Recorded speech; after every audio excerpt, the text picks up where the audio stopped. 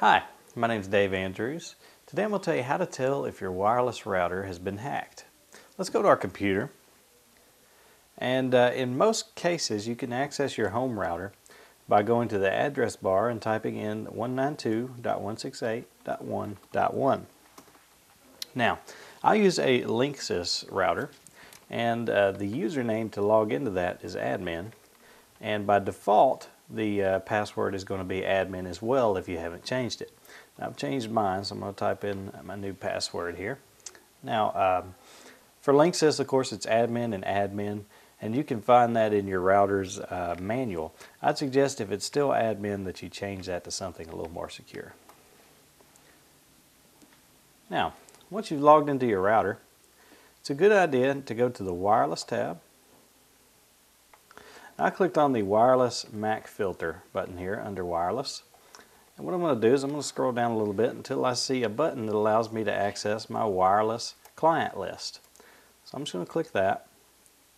And that pulls up a pop-up window that shows me all of the clients that are currently accessing my wireless router. As you can see, there are three currently connected basically IPs is how I can tell them, and each IP has a MAC address assigned. Now, you should only really see the number of devices that you have that are capable of accessing your wireless. Now, I know that I'm allowing 3 objects because I have a laptop, I have another laptop, and I have a cell phone which is capable of logging onto my wireless router.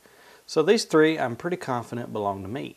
Now, if you see more than the number of objects that you have that are capable of accessing your router, say there were 5 or 6 here, I would know that somebody other than my devices has logged on and gotten an IP address for my router. Therefore, they are able to use the internet using my connection. So I'm going to close this.